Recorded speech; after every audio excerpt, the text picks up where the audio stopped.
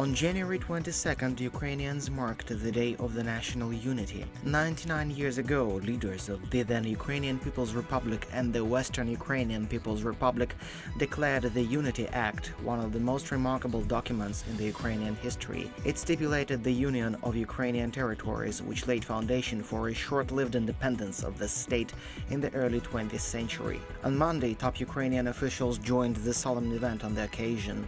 People joined the live chains that ran across the Dnieper River, symbolizing the national unity. Large crowds carried the yellow-blue flags and sang the national anthem and patriotic songs. Residents of Stanitsa Luhanska, the government-held area of Luhansk region, also raised the national flag over the town, joining the celebrations.